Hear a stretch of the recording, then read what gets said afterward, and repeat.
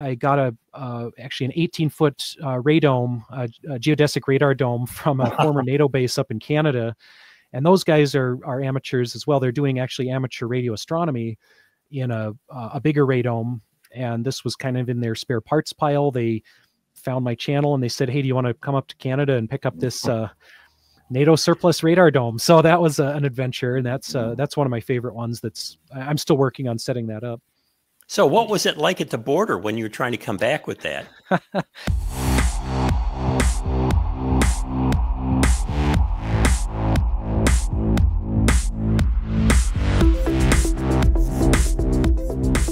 I grew up in Alaska. I grew up on an island outside of Juneau, and we were basically very off-grid, very subsistence lifestyle, and you couldn't really throw a lot of stuff away, and you couldn't just go to the store when something broke. So if if we had some equipment that broke, we would try to recycle it, reuse it, repurpose it in basically any way possible.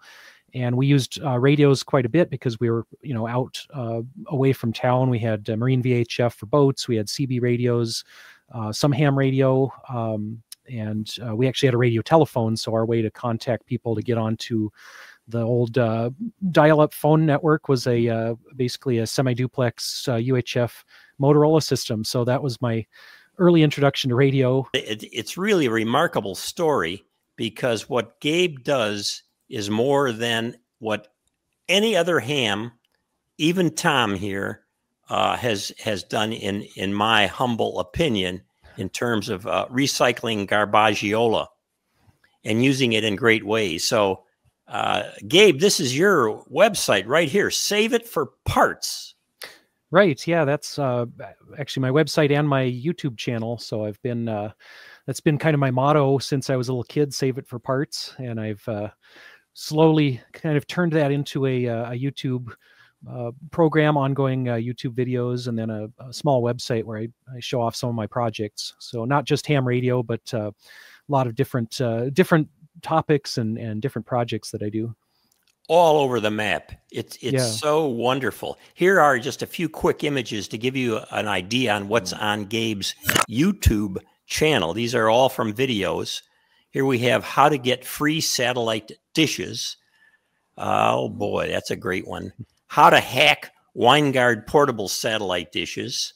This is just before the police came, the FBI came to your door and knocked on it. Hearing the International Space Station the easy way. All right, we want that. How to receive and decode L-band weather satellites. Oh my goodness, what you are into here is unbelievable. Here's an answering machine for your ham radio. He beta testing a product that was sent to Gabe. We're not going to tell you what this is. You have to go to the website, but it does look like an answering machine in a sense. And then this one, which you put up recently, which I thought was fantastic. Better and more hackable than a Baofeng. Your first look at this Quan. How do you pronounce that anyway? Quan Sheng? I call it a Baofeng K5. Yeah, but what about there's a few different pronunciations, I think, but there are kind of a lot of similar hardware underneath. I think all the different companies sort of bootleg each other, and then when they come out with a popular one, they stick with that name. So that's the way I understand it. But this is the one that you set up so that you could use it basically to see what's on any frequencies around you, right? You could carry it around like a sniffer. Yeah, there's some custom firmware, which nothing that I've developed. It's firmware that other people have developed, but you can easily drop different firmware programs onto this Quansheng radio. And yeah, one of them has a spectrum analyzer. There's stuff that'll get you into very out of band capabilities with the hardware, which would not be recommended for licensing purposes, but it's very flexible. It's basically a software defined radio under the hood, so it can do a lot of stuff. Right. So, Gabe, when did you get into electronic recycling? Is this something that you've always had a passion for, or did you just kind of develop it? Well, it's kind of based on my upbringing. I kind of went from there. When I went to college, I would, scrounge around for computer equipment, try to get stuff as cheap as possible, rebuild things that were being thrown out by the college or by other folks around. And just went from there, I guess. And so an advanced degree in dumpster diving, right? Essentially, yeah. Yeah, I live on a farm about 20 miles from the nearest thing you could possibly call a town. So we do a lot of agricultural recycling here too. Sure. Find a lot of scrap on the road and turn it into something useful. Yep. Did you come down to the lower 48 specifically for college, Gabe? Sort of, yeah. I did my undergraduate up in Alaska at UAF and studied computer science, and then came down to Minnesota for a master's degree, also in computer science, and then kind of drifted out of that for various reasons. So I'm not directly in the IT field, although I use that at my job a little bit, and then I use it in a lot of my hobbies. So I ended up liking it here, had more friends here after college. A lot of my Alaska friends had either moved away or done other things. So I ended up with more connections here in Minnesota. But you got your ham ticket when you were still in Alaska, right?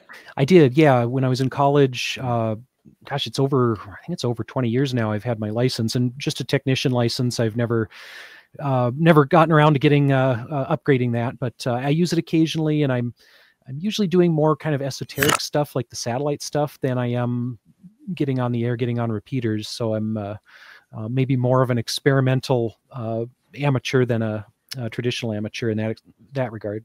You're more like the original amateurs. I mean, right? Yeah, maybe so. I don't know. Yeah, I mean, hams are people who pioneered a lot of stuff and still do. Mm-hmm. And so are you're resourceful. Yeah, resourceful. Good word for that, Tom. So this is great. Now tell us a little bit about some things you've worked on in the last few years that you've put together using saving the parts kind of philosophy that you really thought were cool. Sure. So around COVID, I got into software-defined radio, and that was kind of my introduction to the more recent side of some of the radio stuff I've been doing.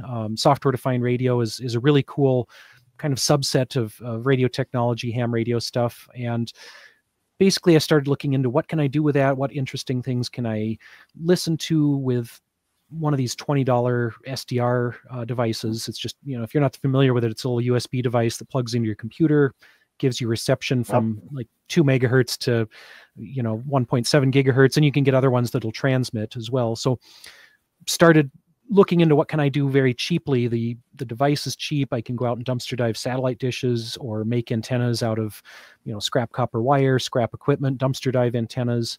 The satellite stuff really got popular on my YouTube channel, so I started doing more of that with a lot of these C-band dishes, the big ugly satellite dishes that you used to have in your yard in the 1980s. Everybody wants those gone. So if you look around on Craigslist or Facebook, people have these C-band dishes that they want out of the yard. They'll give them away if you're willing to come over and take it down. So I have a number of those that I have repurposed for weather satellites, both low Earth orbit and geostationary orbit weather satellites.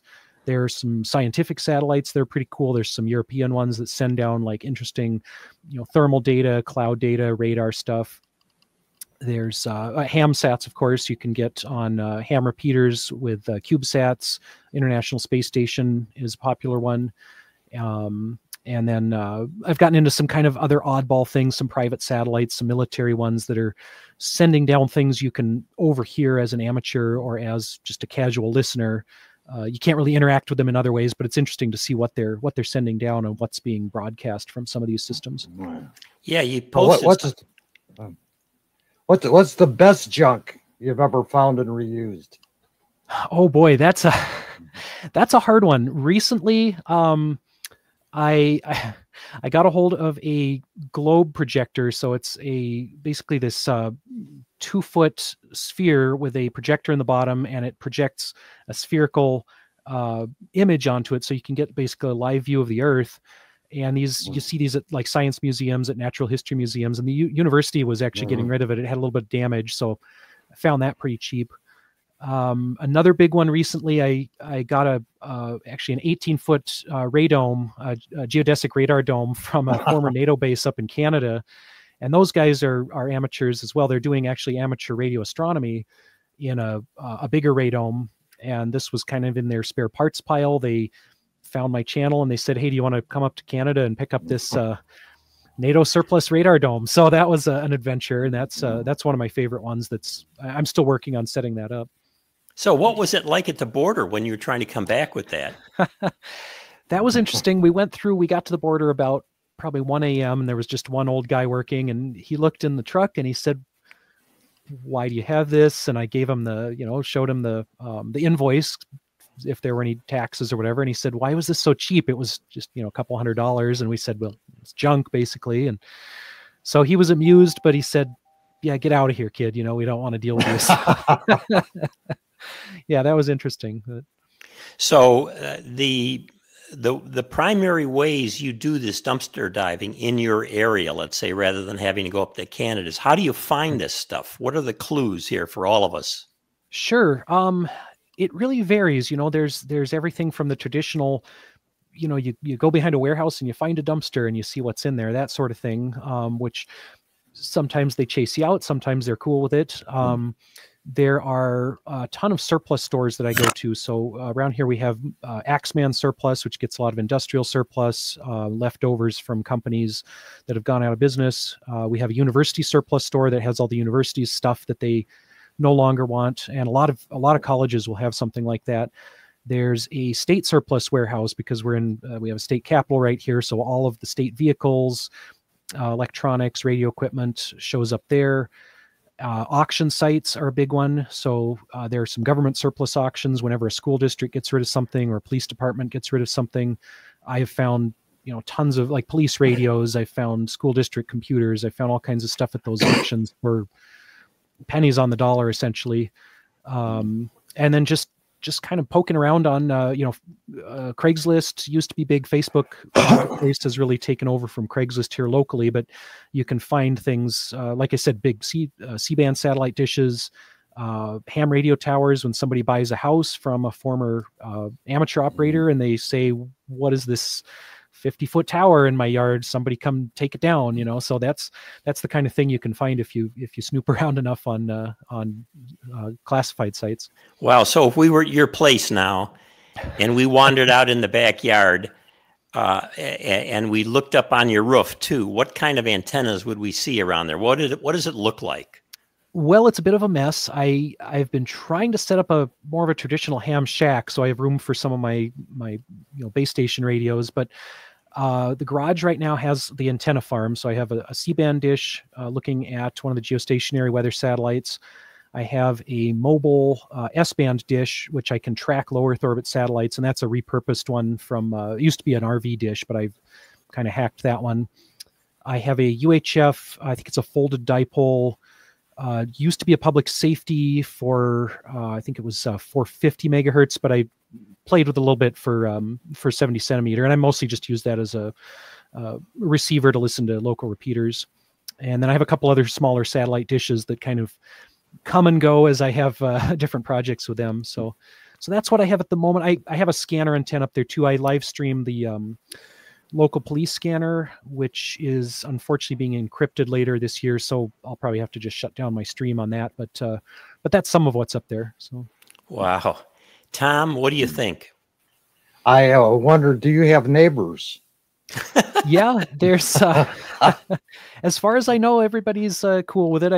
I definitely, I'm the Beverly Hillbillies of this block. I think the guy across from me, takes a little more care of his yard, and mine doesn't look as nice because I'm usually up on the roof doing antennas, and I don't mow the yard as often. But yeah, the neighbors seem to mostly be okay with me. So, oh man, you're just fantastic. Now, again, everybody, we want to direct you to Gabe's information on his YouTube site, which is the best. You can go to his webpage too. So Save It for Parts, all one word, .com for the website, or on YouTube, do Save It for Parts. And you'll see some incredible videos. It's inspiring for me, you know, I'm old enough now that I don't run around on the roof and do all this kind of stuff. But boy, it brings back a lot of memories when I used to go dumpster diving. I don't think I ever told you this, Tom, at the telephone company there near O'Hare Airport, and pulled out all kinds of equipment and wire and everything day after day from this big area telephone company. And I loved it. I loved it. And occasionally they would spot me back there, and they didn't really care. Difficulty was getting some of the stuff home on my bike, but hey, you do what you got to do. Yeah, I've been there. I've been biking silly things around and putting silly things on my car that shouldn't have been on the roof, maybe. But all right. Thanks so much, Gabe. We really appreciate you and your work, your service to not just the ham community, but beyond. And so, yeah, we'll do it again. If you get anything really interesting that's directly ham related, let us know. All right. And we'll jump right on it. This is Ham Radio Perspectives. I'm Quinn, K8QS. I'm Tom, WA9TDD. And we've been here with Gabe, KL1FI5. We'll see you all later, gang.